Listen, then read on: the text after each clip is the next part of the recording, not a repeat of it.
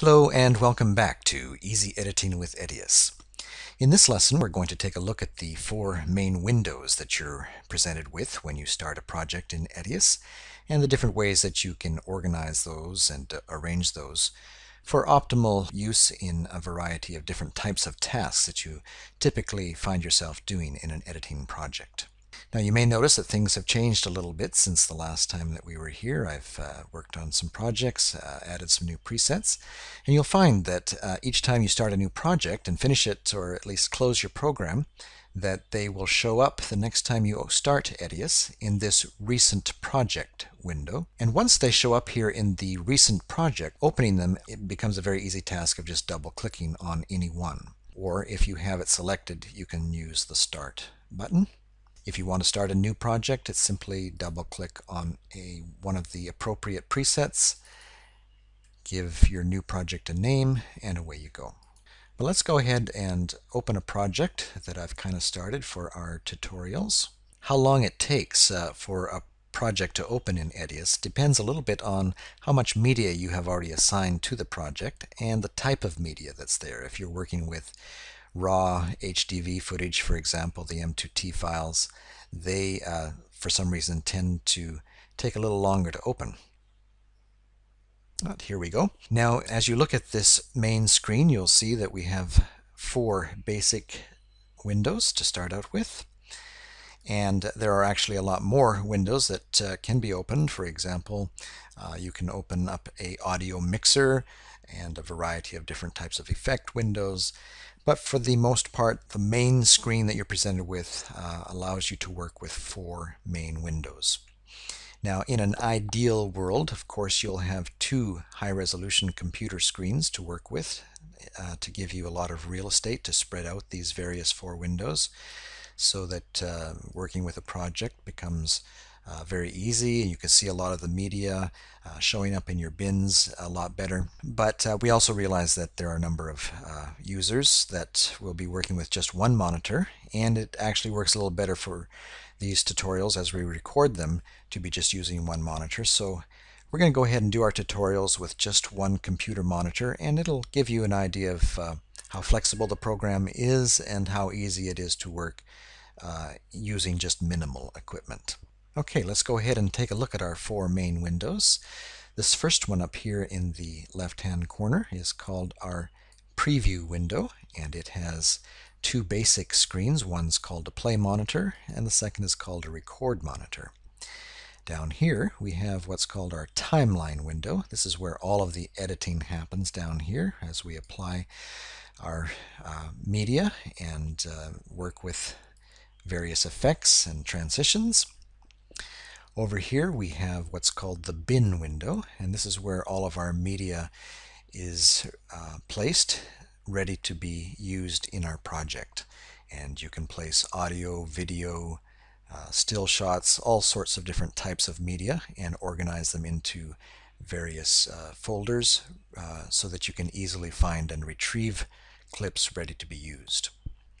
Now down here we have what's called our Palette window, and it can hold three main palettes, and we'll talk a little bit more about that in a sec. Now as you're deciding how you would like to arrange these different monitors on your computer screen, notice that as you grab them by the very top section of the window, that you can move them independently of the other three windows and place them anywhere that you would like on the screen. For example, some editors might prefer to have their Bin window over here on the left-hand side, so you can simply switch them around. You might want to have the Effects monitor over here and place your Timeline window over here. However, you'll notice very quickly that once the windows do come together, that they kind of snap together. Then, as you move them, they move together. So again, if you're trying to move one independent of the other, you have to grab it by the top. Now, because I usually work on a two-monitor system, and my Bin window takes up most of the second monitor, I kind of like to have my Bin window over on the right-hand side where I'm more used to grabbing my media. Okay, let's take a little closer look at each of the windows. Let's go to our bin window and maybe bring a clip into our play monitor. Now, how you do that, you can do it several ways actually. You can just drag and drop it over into the play window. And once it's in the play window, you'll notice that you can take a look at that clip by dragging the slider bar across to see if there's anything in that particular clip that is of any value or use. It doesn't look like there's a whole lot here, so let's replace it with another one. Last time we dragged it, notice how you can also just simply double click on the clip and it shows up in your preview window or your play monitor. I kind of like to call it the preview monitor because it is where I can preview my clips and see if it's something that can be included in the program. And once I do, I can set an in point and take it out to about where I want to end the clip and set an out point, and then bring it down into the timeline window. Now there's a number of different ways you can bring a clip into the timeline window. I simply often just like to drag and drop. Now you probably noticed that all we got as I dragged that down is the video portion of the clip. There doesn't seem to be any audio. Well, what's happened here is we have not yet told EDIUS that we want audio. We can do that by just clicking in this little area here that has the A and select stereo channels 1 and 2. Now that this audio track has been mapped, as we call it, let's drag that clip again, and this time we notice that we did get the audio. Now that it's on the timeline, we see the same clip now appearing over in the record monitor. Let's grab another clip here, and this time instead of going and placing it in the preview window, notice how we can just drag and drop that clip right down into the timeline itself. And a lot of editors, especially when they're just beginning a project, might prefer to do it that way, because in essence you can trim the clip or choose your in and out points very quickly this way just by dragging it onto the timeline.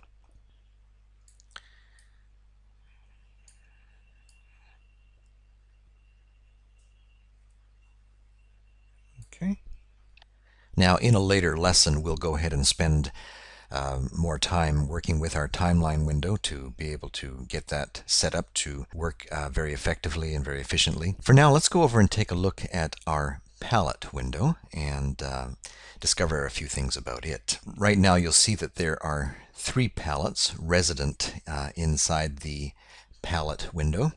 The most commonly used palette is the effects palette. Here's where we have all of our transitions, all of our video effects. Maybe let's just go ahead and drag one of these effects over to one of our clips, a monotone effect, and you'll see that our video has now gone to black and white. Now once you place an effect on a video clip, you can then go to your information palette, and you'll notice that the effect that you have placed on your clip shows up in the information palette, and you can double click on it and select various options that may be available with that video effect. The sequence marker is something where you can set little markers on your timeline to help remember where difficult points are that you need to come back to. But the most commonly used palette is the effects palette and the information palette. Now when you opened the program, these palettes may not have appeared exactly as they have in the tutorial. Because they have the capability of being broken free from the palette window, any one of them may have been separated. You may have actually even had 3 separate windows when you opened your project. Some editors, myself included, like to have the effects palette appear as a separate window from our information and sequence palette.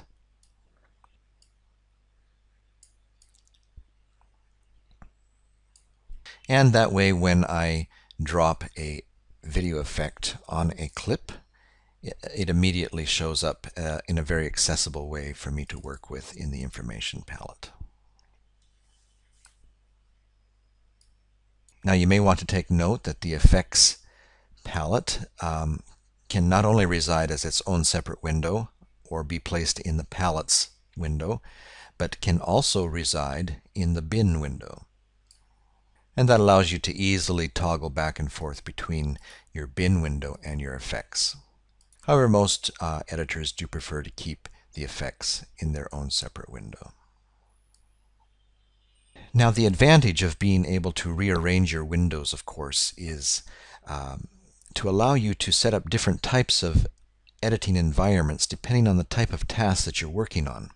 Let's say that you are just starting your project and you've captured all your video, you've imported your media, you've got all your music tracks in, your narration, and it's time to organize your bin window.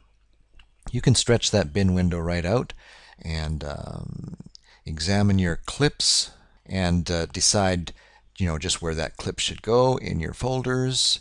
If you need to create new folders, just right-click on the root menu, create a new folder, and now you can add clips to your new folder. And then once you're finished organizing your media in your bin window, you can drag that back so that you have a more effective workspace for editing. Now, if you're working on a laptop and your space is very limited, maybe you even have a very low-resolution monitor on your laptop and you just don't have a lot of real estate at all, one trick that you can do is set up your workspace so that you only have one monitor showing up in your preview window. Go to View and choose Single Mode. Now you only have one monitor, and you can make that monitor a lot smaller, which gives you more bin space. However, you'll probably want to use a lot larger timeline window. So let's break these windows apart a little bit so that we can manipulate them a little better. Drag that timeline window across. And now we have a fairly nice timeline window for our workspace. Lots of access to our bin and just the one monitor to work with. And you'll notice up here that there's a little designation that shows you what you're looking at. Are you looking at the record monitor or the play monitor? And you'll see that EDIUS will automatically switch between the two. As you choose a clip from your bin, double-click on it, you'll see that it brings it into the play monitor and indicates for you that you have now switched to the play window. Drag it down to your timeline and you'll see that it switches back to the record monitor. Now, a good thing to know is that once you have come up with a Windows design, a Windows layout that you like to work with, you can save that layout under View, Layout, Save Current Layout. Give it a name. And then as you choose another particular layout, maybe with the two monitors, dual mode, and have your effects palette the way that you like it for editing, then you can go ahead and save that as a separate layout.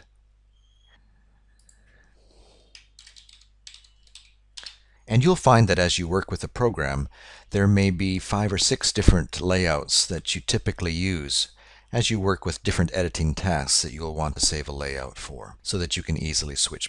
Okay, I believe that's it for our tutorial on Windows and organizing your workspace.